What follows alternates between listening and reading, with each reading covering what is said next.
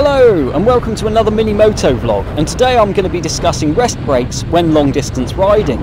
Now, I ride a Kawasaki Ninja, which is obviously not the ideal bike for long distance riding, but there are several other models out there like the Honda Goldwing or Cruisers, which are far more suited to long distance riding because they've got better riding positions and more comfortable seats. But regardless of what bike you do end up choosing or riding, eventually every seat does become uncomfortable.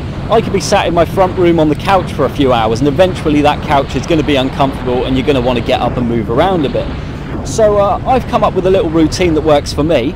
It might be different for you and I'd be interested to know what your routines are. But when I'm long distance riding, I like to have a break every 100 miles to refuel, because after 100 miles I'm looking at putting on the reserve tank and then eventually running out of fuel. So 100 miles is a good set point to take a small mini break, and that'll be between 10 and 15 minutes.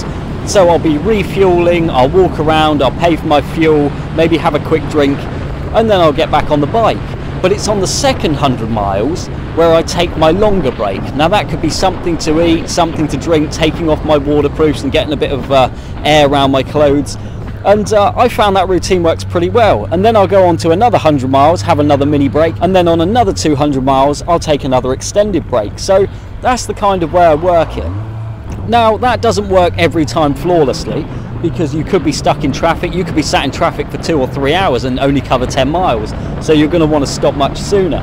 But it all depends on your circumstances, the roads you're riding, whether the roads are really shaking you about and you're off the beaten track a bit. So it's kind of all dependent on your circumstances and how comfortable you feel in yourself. But for me, I find a good guide is 100 miles for a mini break, 200 miles for an extended break, then another 100 miles for a mini break, and then another 200 miles for another extended break.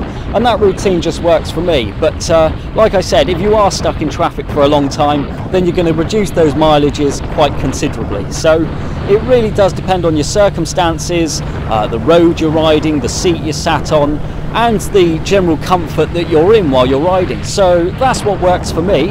I'd love to hear what works for you, because as a motorcyclist I'm always learning new things and you never know, yours might be better than mine. So please let me know, and I'll see you in the next vlog. Thanks for watching.